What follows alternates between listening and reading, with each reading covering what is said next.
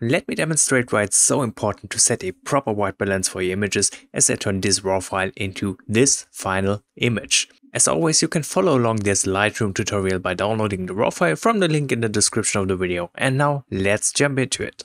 So here we have a dark, cold winter scene. We can see that it's cold because, of course, due to the snow, but also due to the cold color of the image. That's because I was shooting with a white balance that was way off. Usually what you want to do in this case is to fix the white balance and thus fix this heavy blue color cast. Therefore we want to head into the basic panel, and right here you can see the white balance adjustments. Here we have different options. We could either use Lightroom's automatic white balance by clicking on the auto button right here, and as you can see Lightroom will adjust the white balance automatically. Another way to do that is to use the eyedropper tool to manually select a neutral area of the image, so a spot where the R, G and B values are close to each other. Usually somewhere in the clouds is a pretty good spot to look for such an area, or on rock faces in those mountains. You can already see doing it this way it looks a little bit different than the auto white balance adjustment done by Lightroom. And the third way, which I like to usually apply, is to just eyeball the white balance adjustments, bringing those differently colored peaks closer together. For that, I'm going to manually adjust the temperature. And right here, where all these peaks are aligning nicely, you can see we have a very neutral looking white balance.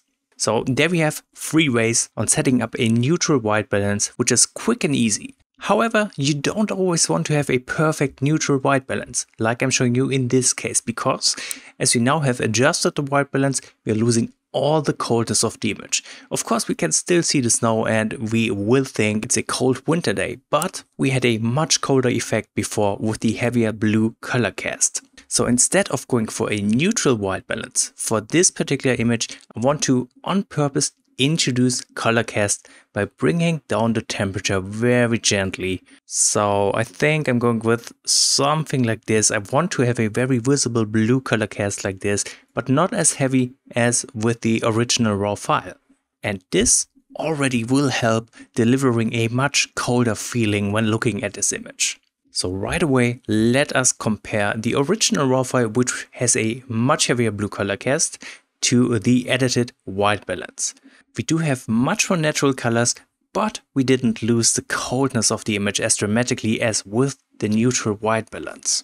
Of course, you can not only use that to your advantage with cold winter images like this, but what I like to do with the white balance adjustments is to color grade these warmer sunrise or sunset images by bringing up the temperature instead of working with a neutral white balance. Of course, this is highly dependent on the image. A lot of times I'm just going with a neutral white balance as well, but I think this particular shot is a very nice example to show where adding a kind of wrong white balance will help improve the mood of an image. So now that we have adjusted the white balance, let us continue with some more basic adjustments and finish working on this shot. I do think I want to crop this image slightly because I think it's not perfectly straight. I'm going to very carefully rotate it. That is looking much better. Then let's work on the exposure.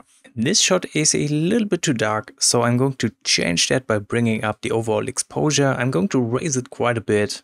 And at the same time, because we have raised the exposure that much, we are losing details in the brightest areas of the image. That's not something we want. So I'm going to bring down the highlights all the way.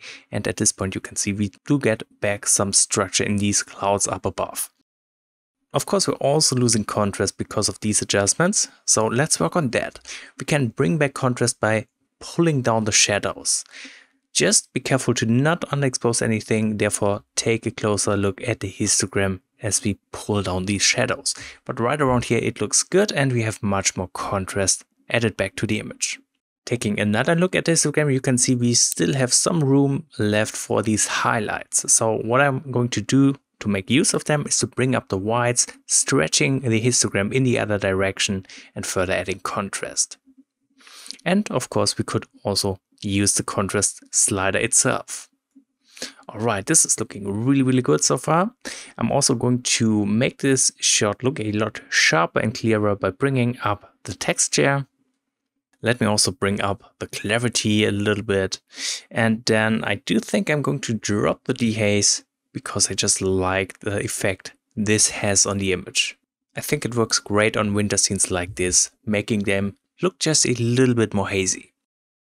Okay, I also want to bring up the vibrance, but that's about it for the basic adjustments. Again, let's compare the image to before real quick.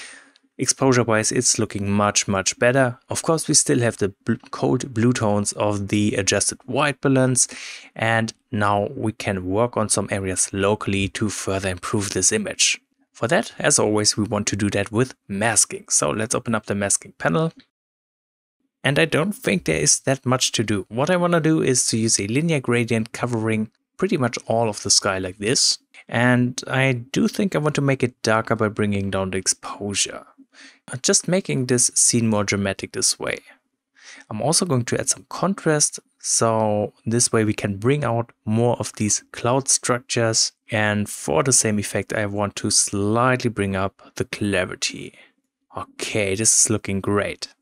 I do think I want to add a lot more clarity for the upper half of the image. So I'm going to use another linear gradient, and I'm covering everything until I hit the water down below. What I'm going to do is to just add a lot of clarity. Somewhere around 35 looks good. Usually I'm not going this high for bigger areas like this, but for this particular shot it works quite well. Also, I think I'm going to bring up the texture, and I'm also going to add some more contrast in this particular spot. Perfect, this is looking great. Then at this point you might see the reflection looking a little bit unnatural because it's brighter than the landscape above. So we want to change that. Let's use another linear gradient targeting the water in the foreground like this. And I'm going to subtract the linear gradient because I don't want to affect this ice patch right here in the very near foreground. So I think something like this should work pretty good. I'm going to slightly bring down the exposure, making the reflection darker this way. And I'm going to add some clarity, which will help make this reflection pop a little more. Wonderful. Now we're almost done with the masking. Just one more thing I want to do. I want to use another linear gradient for the very top part of the sky. And I want to bring down the exposure very gently, making the top part of the sky even darker this way. And I want to further bring out details in the clouds by bringing up the contrast. Alright, that's looking awesome. That's the image after the masking adjustments. Let's compare to before real quick. Here we have the image after the basic adjustments, and this is what we have done with the masking. Looks way more dramatic. Now let's do a little bit of color grading. So I'm going to skip over the color mixer because there isn't much going on color-wise except for all these blue tones. But I want to emphasize these blue tones a little more, and therefore I'm going to head straight into the color grading tab for the split toning. I don't want to change the highlights because I want to keep them kind of neutral, but I want to work on the midtones and the shadows. So let's start with the midtones, and for both the midtones and the shadows I'm going to set up the hue to something very cold dark blue right around here. And I'm going to only very slightly bring up the saturation because we really don't want to overdo it with the blue tones. Just a little bit. Then for the shadows, let's do the same thing. Set up the hue.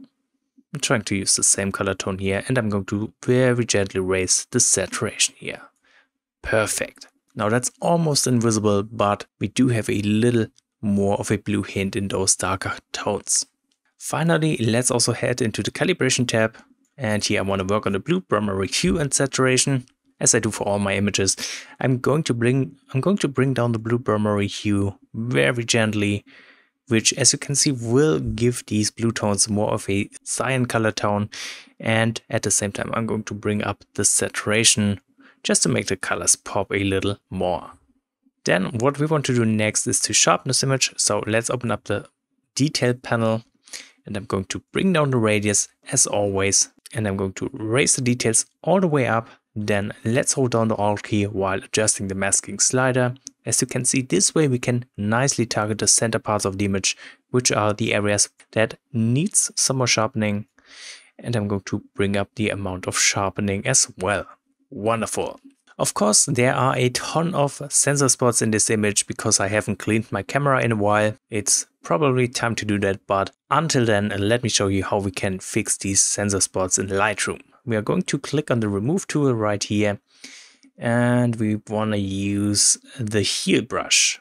Here we can just look for these sensor spots in the image like this, or we could make use of the visualize spots tool. So click on this checkbox, and this way all these sensor spots become a little more visible. You could adjust this slider right here to make them even more visible if needed.